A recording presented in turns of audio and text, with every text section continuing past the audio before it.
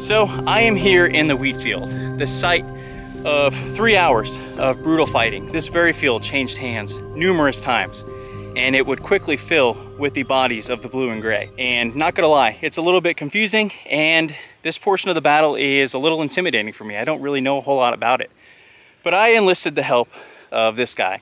This is Aaron Smith of Forward Gettysburg, and he's donated his time to us today to help us understand this chaotic and crazy portion of the battlefield. He has his own channel. It's called Forward Gettysburg. The link to his channel is below in the description. Head on over there because he has some solid content about some of the portions of the Gettysburg battlefield here today. So let's see what we can learn about the bloody Wheatfield. James, thank you so much for having me on the channel. Like he said, I'm Aaron Smith for Forward Gettysburg, and we're in the Wheatfield. This is probably one of the most complex portions of the Battle of Gettysburg. We're talking 26 acres of wheat. 20,000 men are going to make their way from both the north and the south into this area. And the fighting is going to last for around 3 hours. So let's start at the beginning. Why are we even in the Wheatfield? Well, we all know about that rascal Dan Sickles. He eyed the peach orchard as this prime piece of real estate here on the southern portion of the battlefield. Originally, his line was supposed to be connecting to the left of the 2nd Corps, somewhere near the area of the Pennsylvania Monument. But he doesn't like it. He wants a good platform for his artillery. He doesn't want to be stuck in that hole. So he decides to move about 3/4 of a mile forward to the peach orchard. And he inadvertently creates a salient. So we are now on that eastern portion of the salient. So the Wheatfield is an incredibly important position in the Union line for the 3rd Corps. The Wheatfield is going to protect that portion of the line that is resting on the Emmitsburg Road. If the Confederates are able to take this area, they will have a direct route to the rear of the Union line running there along the Emmitsburg Road going into Gettysburg. So let's get into the action. Hood's division of Longstreet's Corps, the 1st Corps of the Army of Northern Virginia, probably the premier corps of that great army. They are attacking Devil's Den. They are pushing back. Ward's brigade, a single brigade there, is under attack by an entire division. And eventually that area is going to clear out, and they're going to make their way into the Rose Woods. Now, the brigade posted here is under Regis de Trobriand. I'm not French, but he's French. I probably butchered that last name. But he's going to have some men posted in this area. The 17th Maine, they're going to be posted along that stone wall there. And James showed that to you guys earlier. The 17th Maine is going to be posted along that stone wall. And here comes Anderson's Georgians running through those woods. Those Maine boys are going to say that that is the best stone wall they've ever found in their life. And they're going to be able to repulse the initial attacks by the Confederates. However, they realize that this area is a key facet to their position here. They're going to send for the closest reinforcements. Those reinforcements are going to be Barnes's division of the 5th Corps of the Army of the Potomac. Now, the 5th Corps, they just made their way from Hanover, my hometown. Got a shout out to the snack town capital of the world. But the 5th Corps, they're going to be posted over at Powers Hill, which is going to be an area just over, we're looking at Munshauer's Knoll. It's going to be just over Munshauer's Knoll over in that direction. They're going to be making their way from that area. Now, the lead brigade of Barnes's division. The lead brigade is going to be the brigade under Strong Vincent. We know that Strong Vincent is called to the defense of Little Round Top, and we get into the 20th Maine and all of those regiments there, and they make their ways into the halls of American history.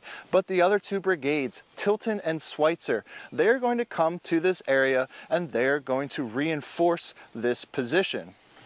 So Tilton and Schweitzer, they're going to take positions on the Stony Hill, this area directly behind me. Guess why they call it the Stony Hill? If you guess there's stones there, you're spot on. We're not very creative here at Gettysburg when we name our things, but they're going to make their position here to the Stony Hill. And now from the south there in the Wheatfield, we have elements of Robertson's Texans Brigade, the 3rd Arkansas, some other Texan regiments. They're going to make their way through those woods. Anderson's Georgians have also regrouped and they're going to attack again. And they're pounding away at the 17th Maine. They're starting to attack elements here of Tilton and Schweitzer's brigade, and here we have Winslow's battery, 6 12-pound bronze Napoleon guns, and they are firing away into these woods, pounding away at the Confederates, unleashing all kinds of shot and shell to fight back these attackers, and they initially will be successful. After this attack is repulsed, there's going to be a little bit of a lull in the action. Now, if we've studied Longstreet's attack on the second day here on the southern portion of the battlefield, we know he's going to unleash his attack in echelon. And echelon is one of those great French terms that the United States military adopted at that time. The United States military loved the French. They loved Napoleon. He was the foundation of all of their military tactics during the Civil War, especially in 1863, before we got into the proliferation of trench warfare. Let me get off my tangent here and get back to the action. But Longstreet's attack is launching off an echelon. An echelon essentially means one portion of that attack is going to attack the defenders, portion of their line, and then another portion of the attack is going to attack. The idea is that the defenders are going to be reinforcing and moving units around to stop these attacks, and eventually the attackers are going to find a weak point and break through. So the next portion of Longstreet's en echelon attack is going to be Kershaw's brigade of South Carolinians. And Kershaw's brigade is going to make their way from this direction toward the Stony Hill. And Kershaw and Longstreet, they're going to be posted on the Rose Farm just through the woods over here. And in one of the most confusing, baffling orders of the American Civil War, and especially the Battle of Gettysburg, Longstreet is going to advise Kershaw to split his brigade into two. 3 regiments are going to make their way toward the south, towards Stony Hill, which is right off to my right. The other 3 regiments are going to make their way toward the Wheatfield Road, just over here. Now, the thing about the Wheatfield Road at this point is that it has a line of nearly 5 Union batteries. We're talking 30 to 32 guns. So they're going to make their way towards these guns. Perhaps they think they can capture them. Perhaps they think they can take those guns and turn them on the enemy and maybe even hit the Emmitsburg Road from the rear. But it's not going to work. They're going to make a wheel right maneuver. And through that maneuver, they're going to expose their left flank to a hellacious fire of Union canister and case shot, and it is going to absolutely deplete and destroy the ranks of those 3 regiments in Kershaw's brigade. Now, however, we have to realize that Tilton is still up here. Tilton and Schweitzer, they're in the Stony Hill. They're posted in this area. So when they realize that Kershaw split his brigade into 2, and part of that brigade is making for their rear, they're going to get kind of alarmed. That's kind of a big deal. They don't want to be shot in the rear. Who does, you know? So they're going to send to Barnes and ask them for advice. What should we do? Should we hold this position? There are enemy troops headed for our rear. Barnes is going to tell them, if you feel the position is untenable, you have permission to withdraw. So Tilton is going to pull his troops back, and Schweitzer will begin to do the same, because as Tilton pulls back, now Schweitzer's flank is vulnerable, and Schweitzer is going to pull back as well. Now, as they pull back, there are going to be reinforcements coming from the 2nd Corps. We are going to have Caldwell's division. that is going to consist of Kelly, Cross, Zook, and Brooke. One of my favorite little ditties of the American Civil War. Kelly, Cross, Zook, Brooke. Just flows off the tongue. They're going to make their way. And as the story goes, Zook's brigade is going to encounter Tilton's brigade. Tilton's men, they're headed for the rear. They're panicked at this point. Zook, being very much a hard disciplinarian type of general, he is going to look at Tilton's men and say, if you cannot get out of the way, lay down and we will march over you. And according to some sources, they do exactly that. I always try and put myself in the shoes of the soldiers who fought here. You know, so imagine you're a Union soldier in Caldwell's division. We're making our way into the Wheatfield. The soldiers in de Trobriand's brigade who have been fighting here already, they're pulling back. You see the bodies littering this field that was once full of wheat. Now it's littered with blue Union uniforms. And just try and get a sense of what is going on here. You know, think about what the soldiers are thinking. We're coming in, we're under heavy fire, no doubt. We got Confederates all along this portion here, and we're charging right into the teeth of the enemy. It's really hard to imagine.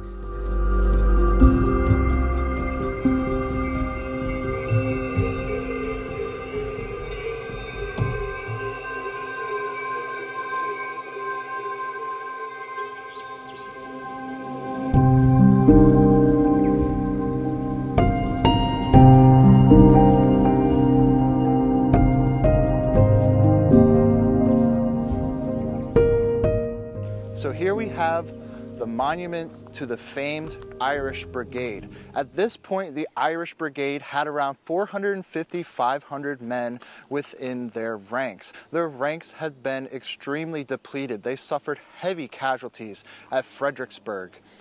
The Irish Brigade, they're actually going to be the 2nd Regiment to hit the Stony Hill Wheatfield area from Caldwell's 2nd Corps Division. The first one is going to be Cross. So the Irish Brigade, they're going to take positions here at the Stony Hill, and they're going to be engaged very heavily with Kershaw's South Carolinians. Now the Irish Brigade, they have a distinct advantage to the weaponry they're using. The legendary Sons of Erin, they're going to use the 1842 model Springfield. This is a 69 caliber musket, smoothbore, so there's no rifling. They're going to use a buck and ball ammunition configuration. Now, it's not great for distancing. You're not going to be able to snipe someone 400 yards away using buck and ball. But here in the thick woods of Stony Hill, it is perfect. And they're going to use it to their advantage in a devastating manner. They're going to fight back Kershaw's 3 regiments that have made their way to the south here to attack Stony Ridge. So behind me is the Stony Hill, the Irish Brigade. They are fighting off Kershaw's regiments. Meanwhile, the next portion of Longstreet's attack is launching off. We have Barksdale and Wofford's brigade, and Barksdale is going to hit that salient at the Peach Orchard, and his right flank is going to start to make its way toward that Stony Hill area, his very far right flank. So these guys are fighting over here. By this point, the 17th Maine and those guys, they have fallen back. The Wheatfield has gone back and forth several times, charges, countercharges in the Wheatfield proper. A very bloody affair is happening here, just south of Gettysburg. Again, this position is so key because directly up there is the line on the Emmitsburg Road, right up there where the rest of Sickles' 3rd Corps is resting. If they lose this position, they lose everything. So we are facing the Wheatfield now, and what I want to try and show you is just how much the terrain changes in this general area. So you have Winslow's Battery there. That's kind of some high ground, smack dab in the middle of the Wheatfield here. And here you have Stony Hill, and just before Stony Hill, it kind of drops off right here. Now, you have no idea what's happening on the other side of Stony Hill here. The Peach Orchard's on the other side. You can hear it. You can probably hear the rattle of the guns, the musketry, the cannon, the screams of the wounded, but you have no idea who holds that position. And you had Union troops coming in through Stony Hill here. That's very rugged and rough terrain to try and advance through with your linear formations. But you kind of see the low point here, and then we're continuing in this direction. And It's very rocky. You have trees, of course the wheat field here. I really hope the camera is doing justice. Now, you can kind of see that car in the foreground there, how it rises up. So again, the terrain is not flat, and that is some high ground. So whoever holds the high ground here probably has a pretty good shot at forces here. So I really hope the camera is picking that up. So as the fighting is going on, the 2nd Corps brigades, they have pretty much stabilized this area. Then Brooke is going to make a charge into the woods. He gets a little confident. He says, hey, we're doing really good. Let's drive these Rebs out of here. So they're going to drive into the woods, but he's going to be met by Semmes. And Semmes is going to be able to fight that attack back. So Brooks is going to fall back here. And they're going to take, again, positions in the wheat field. Now, like I said, just over in this direction, we have Barksdale and Wofford. They are making their fated attack just through these woods. And one of the important things I want to tell you guys, and I should have mentioned it earlier, is when you're out here in the wheat field, there's an overwhelming sense of isolation. You can see what's happening here. You can tell what's going on, but you can't tell what's going on the other side of those rose woods. You can't tell what's going on the other side of that stony hill. So there's an overwhelming sense of isolation within these 26 acres of wheat. So here we are back in the wheat field proper. Now, we had the fighting going on here with the Irish Brigade, those 2nd Corps brigades. The fighting is going on, but the Confederates, they're going to regroup for another attack. We have Kershaw, again, coming in from there. He's regrouped those 3 regiments to the north that took that hellacious cannon fire from those Union guns there along Wheatfield Road. He has regrouped them for another attack. They're making their way towards Stony Hill. Barksdale has smashed the peach orchard with his Mississippians, and behind Barksdale's brigade, we have Wofford's brigade of Georgians. Wofford is making his way with his brigade toward the Stony Hill. So now we start to see an envelopment occur. We're going to have Benning. We're going to have Semmes. Semmes has finally decided to wake up and join the fight here.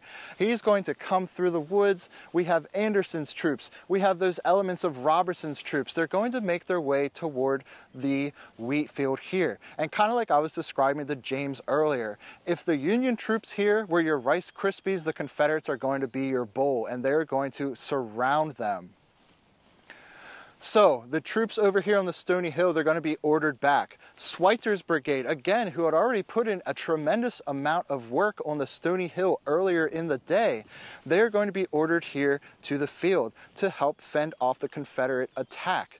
As this is going on, the U.S. regulars under Ayres, they're going to take positions along this line of trees directly behind me. And they're going to take a position there. And Burbank's U.S. regular brigade, they're going to make their way into the wheat field. And they're going to do this glorious sweeping motion through the wheat field. But by the time they come around and their right flank comes around, there are Confederate troops on the Stony Hill. And just like Kershaw exposed his left flank to those Union guns on the Wheatfield Road, Burbank is going to expose his right flank to the Confederate musket and rifle fire that is now on the Stony Hill area. And they're going to be driven back from the wheat field. The Confederates, they're going to hold this position at the end of the day. Schweitzer's brigade and Burbank's brigade, they're going to suffer the heaviest casualties of the fighting here in the wheat field, nearly 50% casualties for both brigades. Eventually, the Confederates are going to drive through this area. They're going to drive through the Rose Woods. And then they're going to be stopped by that last remaining division of Sykes's 5th Corps, the Pennsylvania Reserves. And the Pennsylvania Reserves are going to save the day there along that Plum Run Valley. But the Confederates will hold the wheat field. So why care about the wheat field? A lot of visitors to Gettysburg, they want to check out the newly renovated Devil's Den. They want to look at Little Round Top, even though they can't go there yet. They want to look at it. Cool, Little Round Top, the 20th Maine. Great. They're going to go check out Pickett's Charge, the Angle. They're going to go check out Confederate Avenue and Seminary Ridge. And sadly, the wheat field is forgotten. but it shouldn't be. 6 Confederate brigades, 10 Union brigades, 20,000 men fought in this confined, isolated area of 26 acres. Of those 20,000 men, 6,000 of them will be killed, wounded, or captured. For reference, the population of Gettysburg in 1863 was around 2,500. Nearly 2.5 times the population of Gettysburg will suffer life-changing injuries, wounds, or perhaps give the final last measure of devotion here in the Wheatfield. This area should not be forgotten. This is not just a drive-by as you come off of Devil's Den or on your way down to Little Round Top. No, the Wheatfield, the sacrifice here in this area should be venerated, celebrated, and remembered just as much as any other place in the Gettysburg National Military Park.